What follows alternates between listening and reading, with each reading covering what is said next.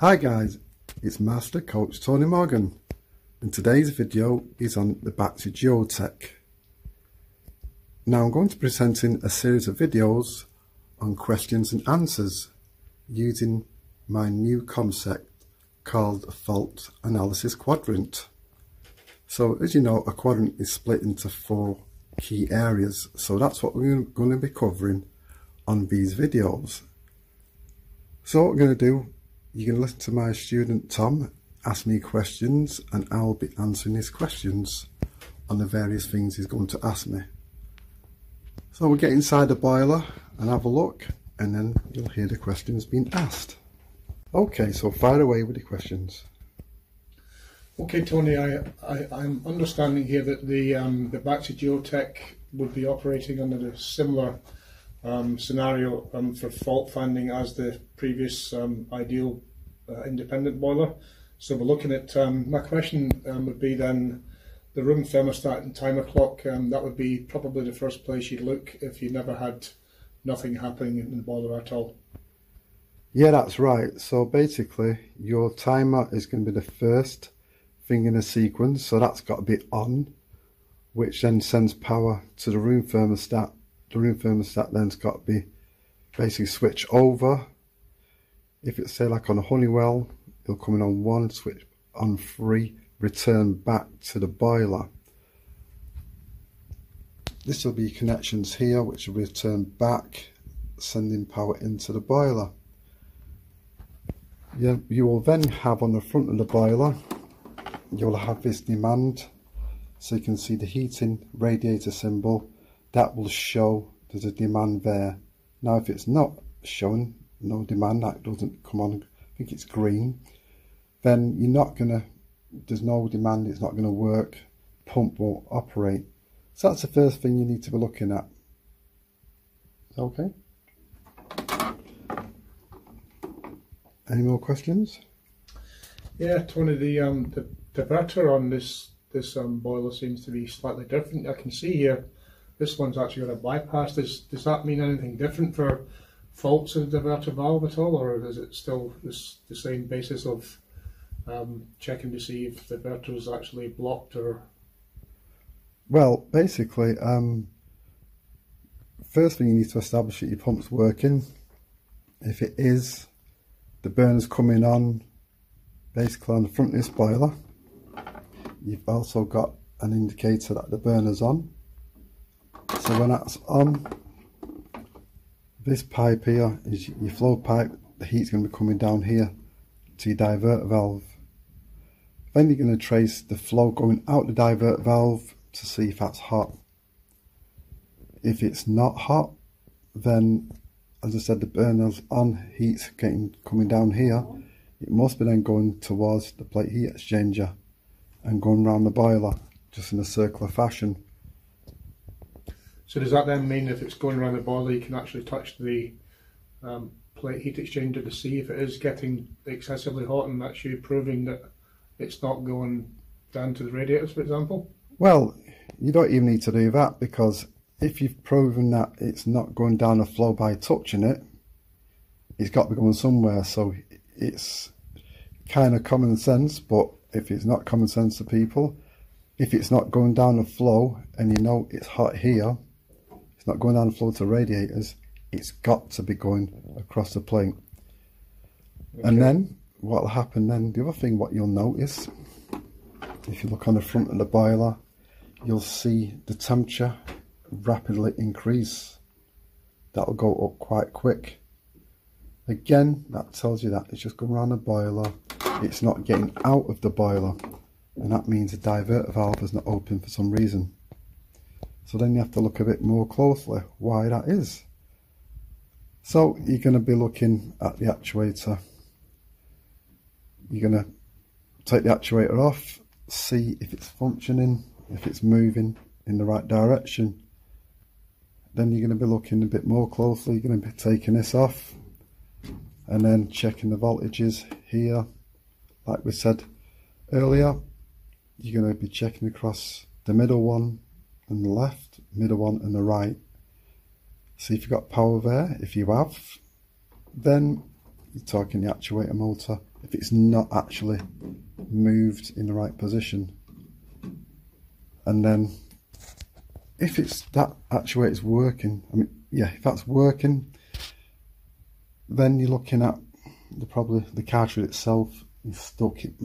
Well, the pin itself could be just jammed, so the actuator can't push against it.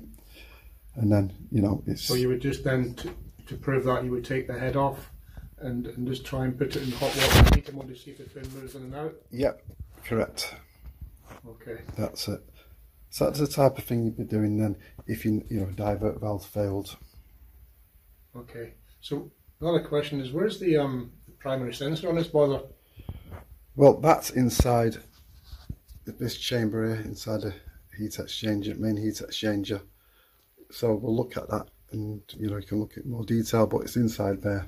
So that's the same function as the previous boiler. Basically, if your pump's started or whatever, but it's not igniting, then you look at something like the sensor to see if maybe they're faulty. Or you would. However, you said about looking at the previous boiler. Now, boilers are designed differently, they behave differently. Now we're using this concept of the Fault Analysis Quadrant. Now this is a framework which I've developed, which we're going to be discussing through the questions and answers. So we're talking about the central heating side of the quadrant. Now the question you asked there doesn't actually apply to the ideal logic and independent design, because on the independent design, the ideal, they use two sensors what work in tandem for heating and hot water. On this particular boiler, it only uses two sensors for central heating and only one for central heating and two for hot water. So the ideal logic independent are using both sensors for both modes, and this is using two sensors only for one mode and one sensor for one mode. So just the understanding, but through the questions and answers, hopefully people will get a bit more insight to understanding the operation of the boiler.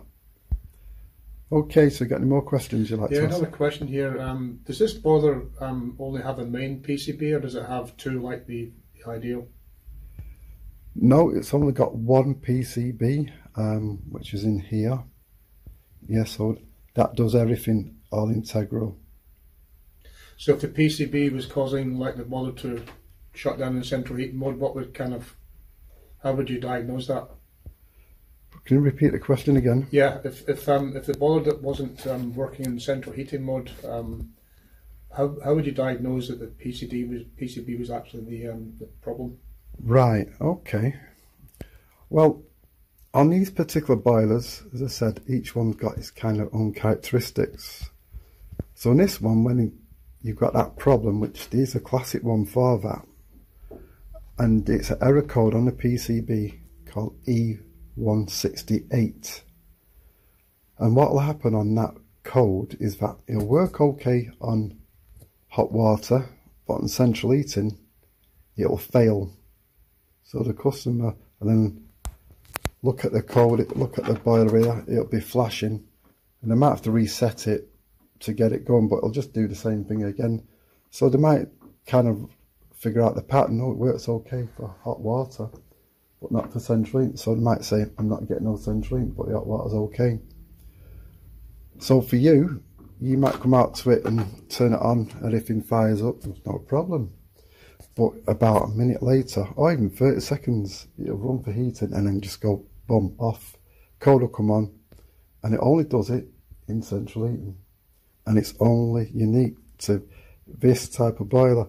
So on this boiler, you've got basically three types of boilers which are in the same family. So the Baxi, Potterton and Main, and they all give the same type of problem because they are basically made by the same people. So that's how you could tell for central heating if it's a PCB fault. Okay. I think the other one would be a PCB fault would be basically if you're getting your power coming in from the room thermostat. As I said before, you check your timer, room thermostat. It's coming back in. Now, you need to then check your primary sensor if that's okay. No problem there. And this demand line, say that came on, but yet it was dead, nothing happened. No power going to the pump. Then you'd be looking at a board fault again. So they're kind of the areas for what you were talking about. Okay, regarding the pump then, so basically if there's no power to the pump, it's your pump that's faulty? Well, if there's no power to the pump, then it's a board that's faulty. It's a board that's faulty, right. If the pump has got power, but nothing's happening, is it like an internal issue with the pump then? Yeah, that's it. Yeah, the pump had gone. So basically, you can check it here, remove that cap, or you can check it on the board. I'd probably do it from here. And then if it's obviously not turning when the power's there, the capacitor's gone inside the pump, that's usually, or it's stuck. So they're the areas why the pump would have failed. Yeah. So what about the dials at the front of the boiler? Can they cause shutdown and like central heating load as well? Or? Yeah, well basically the shafts can, so that's your heating one here. The shaft behind there could be broken and it could be in the wrong position, so theoretically it could be broke and it's like broke off like that, so it's off. You would probably get it to come on for maybe a minute, 30 seconds, and it's going to get up to temperature real quick because it's on minimum and shut back off. Your selector switch could be broke, that could cause it as well. Okay. Again, the shaft broke. Right. I think I just got one more question actually.